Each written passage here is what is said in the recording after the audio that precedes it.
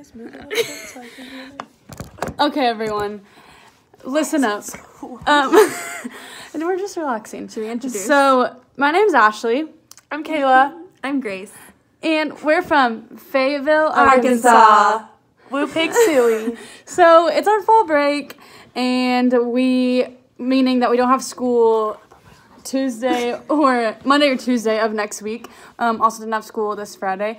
And so we decided that we were going to drive to Denver from Fayetteville and stay with Kayla's brother, and then our friends Shaylee and Jacob for a night, and just bebop around Denver and hang out and have a nice, fun, relaxing Colorado fall break. Go get some new mellies. Yeah, we're going to stop in Leadville. Go to Breckenridge just a little bit. Truly the dream of a weekend. What was? I'm kidding. So we, big plans, leave at 6 a.m. this morning, go to Chick-fil-A first. Off to an incredible start, listening to really good music. Got our worship on. I got the first sleep of the trip, so we're taking shifts. Still never got mine. Taking shifts, so me and Grace are on a hunt for a cowboy hat, so we're stopping at every possible gas station that could sell one. I mean, we're having a blast, truly. Mm-hmm. It's like listening to Park by a Lake. Yeah, it could not have been a better road trip so far. It's better now, though. So we're about 6 hours. We are literally smack dab halfway between Fayetteville and Denver, in this tiny town called Ellsworth, Kansas. 6 hours from Fayetteville, Just 6 big. hours from Denver. It's maybe population 10. 2 times 5, sorry. So, literally, it's like a strip. Mm-hmm. And that's literally everything's in the same parking lot. Everything is within one parking lot. You can see everything from standing in one parking lot of one building. So we're driving down the highway, and I'm driving. It's my shift to drive, and then all of a sudden we see that the engine light comes on, and so we're like, oh, curious. Turn off cruise control. I hit the brake, hit the gas, and the car just shuts off. So we are now coasting on the highway. So Grace goes full panic mode, is literally Just how I do. is losing it. Kayla is sitting This is my in car, silence. by the way. Yeah, That's we're in why I was Grace's in car. panic And so we coasted, calm and collected, coasted on over to the side of the road, Literally, onto the shoulder. Highway, car. It was kind of unsafe. We're right on the shoulder. And then so Grace, we hop out of the car, Grace is panicking, and all of a sudden, before our eyes, the hood of the car starts smoking. And it smells like a fire, like a straight bonfire. Who's making s'mores? Not us. Not on this car. No. So then we begin to panic a little more. Grace is yelling at me to pop the hood. I don't know how. I can't get it. We don't know what to do. I'm trying to get away from the car because I think it's about to blow up. Grace is running at the car. Without telling anyone else that it was going to blow up. She is in Yeah, hood. Grace is trying to pry the hood open because I couldn't do it for her. Car smoking. It's also dripping this weird brown oil. We don't know. Grace is panicking. I just got this car this summer, new car for Grace. It's the cutest 4Runner in the world. It's cute. We slay. So we're in panic mode. Not really sure what's happening. Not sure what to do. We are 6 hours from everything. Anything that we wanted to be There's in. nothing near us because we were 15 minutes from Ellsworth. So we were literally in the middle, farm. It was lands of windmills. That's all we had. The land of windmills. And cows. Oh, no! Oh. We're already at 4 minutes. Oh, that's all we had around us. So we're kind of panicked. Grace is like, does anyone have anything? Anyone we can call? We check everyone's locations. Obviously, there's no one around us. I We're in looked the and was middle like, of is there nowhere. anybody near us? Who would be in the middle of Kansas? And so Toto? Dorothy? The Wicked Witch of the West? Oh my god. And so Kayla whips out her handy dandy Allstate card. We sit on the phone. It ain't that handy. We sit on the phone trying to call this Allstate people for about 30 minutes. And I would say at least 45. And they are just absolutely no help at all whatsoever. Could not be less of a help. So we're trying to get a tow truck. Grace's dad's on the phone. He's trying to get us a tow truck. I'm still underneath the car trying to show him what's happening. Grace is smelling this mysterious brown liquid that is spewing out the bottom of the car. Also, on top of this, it's freezing. Oh yeah, it's 47 degrees. It's freezing. Like so cold. And so we don't know what to do. The car stops smoking. Praise God. This weird man pulls over and asks to help us. He was so sweet, but kind of weird. And so we're sitting in Grace's car, literally just not knowing what to do. And so we just start praying and asking for the Lord to send down a miracle, because we're just so lost. And out of nowhere comes this man named Wayne. Wade. Shoot. It's This man named Wade, who is a literal gift from the Lord. He is a safety patrol. He might have been an angel. Yeah, truly. We don't know. We don't know. He's a safety patrol man. Highway patrol. Highway patrol. In the hall. And it's from SpongeBob. Safety patrol. And also just what's happening? I'm a greaseball. He's a highway patrol, and he's like, "Hey, I'm just gonna sit behind you guys with these big lights on, because safety." And I was like, Grace was so worried about that. She thought we were gonna get killed by a car. So that was a big blessing. And then all of a sudden, long story short, we get a tow truck guy. We get shipped on over to this little shop. In Ellsworth. Owned by the name of Cliff, in Ellsworth, Kansas, population 10.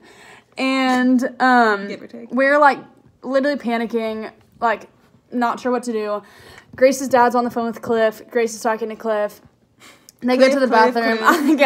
I'm just sitting on these little, they have lawn chairs set out in the middle of their shop. Garage. Yeah, in the garage for us to sit in. Also, it's cold in the garage. Yes, it's just freezing everywhere. And all of a sudden, my stomach hurt because I had cheese. My stomach hurt because I was stressed. Yeah, Cliff comes back out and tells us that this is a more serious issue than they thought, and that Grace's water pump hose broke, and that her car will not be done until midweek of next week. And so we're panicking because now we're we're not, at this rate, we're not even going to get back to Fayetteville in time, let alone are we getting to Colorado. I might as well just drop out of school. I literally look over at them and I'm like, hey, get the idea of Colorado out of your heads because we're stranded. She said that. I said, we're going to take a step at a time. We have no car. We have no place to live. Hardly have any money. We have no food. We're on foot at this point. Just the clothes on our back. Yeah, we literally are. Literally. We are literally... Yes. But during all of this, there's this lady next to us, and it was super cool because we had just the most God-centered conversation, and we're both proclaiming God's goodness the whole time. Yeah. And it was super cool because it was refreshing, and she was a grandma, so it just was the right comfort that we needed in that moment. For me, at least, I needed a grandma. She also could have been an angel. Yeah. We don't know. And it was all just of these cool. people could have. I don't know. It was just cool because throughout this whole process, we just continued to be prayerful and trust the Lord, and there were so many moments where we were literally just felt hopeless and we're confused on the situation and just didn't understand and didn't trust the Lord and why this is all happening, and the Lord is literally just shaking us by our shoulders and being like, hey, why are you not trusting me? Why are you not surrendering this to me? Why are you not trusting me? And Cliff comes back out and he's like, hey, listen. And so we're like, what's up, Cliff? Did you get us a rental car? What else could you tell us? Did you get us a rental car? Did you the problem was, so we were stranded because for rental cars, you all know, you have to be 21 or 25 or something. All of us are 20. Also, every car place is sold out. Yeah. So weld out of cars. And Cliff's like, I can maybe find you a ride. I'm like, maybe? What are we going to sleep in my car? Also, a thought that was going through her head was asking my brother, who lives in Colorado, to drive 6 hours here to come get us and then drive 6 hours back. But then the only issue would be, how do we get back to Fayetteville? I mean, we're helpless at this point. Literally don't know. But then... I'm like, I'm a walk. I mean, get this. Sweet Cliff comes back out to us sitting on our lawn chairs in the middle of the garage, and he says, hey, girls, guess what? And we're saying, what's up, Cliff? And he says, so one of the guys in the shop... Cody is willing to stay late tonight and finish your car. All of it. Yeah, we will drive. We will drive to a town Selena, possibly Salina. Oh, Salina, it is Salina. Which is like, what, how many miles away? It's like 30 minutes. It's like 30 minutes It's like 30 minutes away. Yeah. To go pick up a part that Grace needs for her car, drive it all the way back, and then they're staying after closing to finish it for us tonight. And so Kayla starts hysterically sobbing. Like bawling my eyes out. I just am literally shook to my core. Grace is shook to her core. Like, these people are absurd. And then it just keeps escalating one on top of another. And Grace's dad gets us a hotel room. And then we meet this girl named Sweet Emma Ray. Emma Ray. She's 19. She has lived in Ellsworth her entire life. She works at a nursing home. At a nursing home. She wants to be a nurse. And this girl, all of a sudden, Cliff is like, hey, my sweet friend Emma Ray, who's Cliff's niece, is willing to drive you guys, like, to your hotel, to go get dinner, whatever you guys need. Like, she's willing to be your ride for the night. And we are just even like, more. We're even just like more. Literally, like, I am appalled at the kindness. When I literally look at them and I said, this is like what we prayed for, and like the Lord is so good, and you guys are like, you're like walking in the miracle that God's providing, and that is like so cool for us to like see and be able to receive and like I feel like I could cry again right now. Yeah, it's absurd. It, like, I'm not kidding, it was the most unreal thing. Like, literally everything that we have been praying for was just like, the Lord just said, here you go, here you go, here you go. And not just like, literally it's just the most unreal thing, because over the past like few weeks, especially, like, I don't know, I can just say this personally in my life, like, I've seen the Lord like be so faithful and answer so many prayers, and not just answer it with like answers and like just like what I've been asking for, but has like absolutely exceeded everything, and like has just like literally provided so abundantly that it's absurd. And like that is what he did today. It was just like provide beyond what is enough, and it's just like such a beautiful example of like the Lord's grace, and like that he just is continuing to pour upon us. And it literally, like, we were sobbing. And so she has pictures, she can send them to you. I'm weeping in the auto shop. Yeah, and these people are just staring at us like, what's happening? Like, y'all are crazy. So Cody tells us that he's gonna have Grace's car done between 11 and 10 tonight, and that he's gonna drive it to our hotel, drop it off to us, and then we're just gonna drive him back to the body shop, and he'll go home from there. And so then we'll wake up in the morning, whenever, and drive the rest of the way to Colorado. And so literally just like absurd. But so we get with this girl, Emma Ray, and she's like, hey, I'm going to clean my car out for you guys, and then y'all can hop in, and like I'll go to dinner. I'll take you guys to dinner. And we were like, oh my gosh, okay. So she takes us to this Mexican restaurant, and we just like start asking her about her life. To preface, before we start with Emma Ray, she like knew that we were believers. We had like just been talking about how faithful the Lord has been, and how like this is literally like these people are just answered prayers, and like she is a saving like grace. Yeah, and she was like very aware of that. So we get with this girl, we start going to dinner, go to this Mexican restaurant, and we just start like asking her about her life, and like asking her questions, kind of drilling her with questions, honestly. Yeah. I felt kind of bad, but also didn't at all. I was going psycho. And we were like asking her about her family, and just like literally getting to know her, like her ins and outs. And she just like opens up to us with so many things, like so many details about her family and her parents' divorce, and like divorce and like alcohol usage and like all these, like anxiety, like all these things. She like wasn't close with her mom for like years, and was like until now, and like was telling us all about that. And then she starts telling us about how she has really bad anxiety, and how she like would abuse like drinking and smoking, and how it led to depression, and like literally is just like dumping this on us and like answering our questions like without any reservations. But then she tells us that like when she's explaining her anxiety, she's like, I have anxiety so bad. She was like, I hang out with 2 people, and like that is it. And she's like, I don't hang out with anybody else. She was like, I don't even like when I'm with my 2 friends, she was like, if we like walk into anywhere, she's like, even this restaurant I like go to every day, and she's like, I never, like, in my life have ever, like, walked through the door first. She's like, I don't do that. And she did it today. Yeah, and she was like, I don't know why I led you guys through the door. And then she just was like, all of these, and, like, even just the fact that she, like, hung out with us and, like, was willing to take us to dinner and drive us around. And, like, and we, like, sat at a booth, like, ate dinner for, like, 30 to 45 minutes. Like, it wasn't like, let's go grab Taco Bell. It was like, we're sitting down having a meal, like, facing her. Like, it was crazy. Yeah, and it just, like, was the most insane thing in the entire world, because, like, I don't know if, like, the purpose of us being stranded in Ellsworth tonight was to, like, speak to Emma Ray, but if it was, then, like, praise the Lord for that, because that was, like, the coolest moment ever, and, like, we just have been talking about, they can testify to this, but just, like, the coolest moment ever of, like, the Holy Spirit is at work within us, and, like, we may not have been able to, like, explicitly share the gospel with her. If we had more time, I am confident that, like, it would have, but, like, just the fact that we were able to, like, sit with her and love her and, like, get these things out of her, which she was like, I don't talk about this, like, I don't know why I'm talking about this, and, like, just, like, know her deeply and, like, love her well was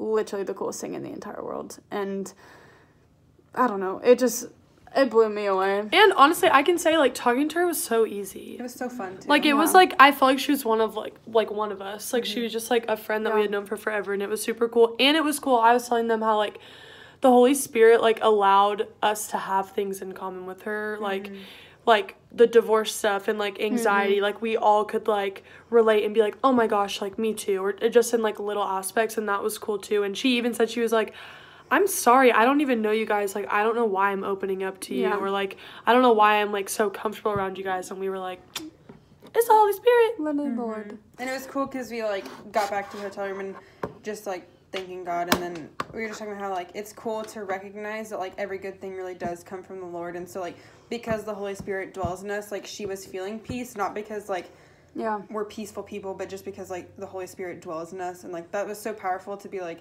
okay, like, I know that's true. I can, like, and, like, in our lives too, like, we'll be able to look back on this and be like, thank you, Jesus, for, like, allowing us to see ways that you're, like, not only moving in our lives, but in the lives around us. Yeah. And it was just really cool because I was like, I was personally humbled of, like, this isn't me. Yeah. This is the Holy Spirit. And, like, God is so good to, like, give me the Holy Spirit. Like, I don't know. It's so cool. Yeah. It was the craziest thing ever. But moral of the story, or to wrap it up, we are here in our hotel room in Ellsworth, Kansas, literally just in awe of the Lord, and, like, what he's done and the ways he's, like, not just, like, provided for us, but, like, provided abundantly and, like, loved and just, like, poured his grace over us and protected us and, like, provided for us. And I mean, it just is unreal. Also, another crazy thing, 2 days before this, the part of Kansas that we're in was completely flooded and underwater, and now it's, like, dry, so that's pretty cool too. And the thing that was wrong with my car was basically, like, the coolant thing cap blew off, and that's really dangerous because you can get, like, severe burns. And the lady in the car shop was telling me, she's like, I'm not really sure, like, how it didn't explode on you, because that's, like, it gets released. And so she's like, you're, like, very lucky, and, like, God is so good, because that was, like, his timing of, like, it exploded in the car before when you open the trunk. And so, like, it didn't explode on you because you'd be, like, she was like, you should have severe burns. Yeah. And so she's like, I don't know how that happened. It doesn't happen like that, but it did. And I was like, I looked at her, I said, praise God. And she said, praise God. Thank you, Jesus. And I was like, this is so cool. We're in Ellsworth, Kansas, praising God with random strangers. Yeah. I mean, it just was if that ain't the body of Christ. This has been the most unreal day of my life. It's only the first day of fall break, and I'm already shook, and I've cried 2 times. And we're going to Colorado tomorrow. And so who knows what's going to happen. Our plans were better. We thought we had to be there tonight. This also just goes to show that God's timing is the only timing that you should follow, not your own. Okay. Peace and blessings. So that's our story. It's 18 minutes long, so it's sorry. Hey, hit that like button if you want more. Yeah. Like and subscribe. Hey, click the subscribe button right here. Hey also comment your favorite Ellsworth memory. Comment down below if you have had your car broken down before and you had to go to an auto shop. All right. Anya. Anya.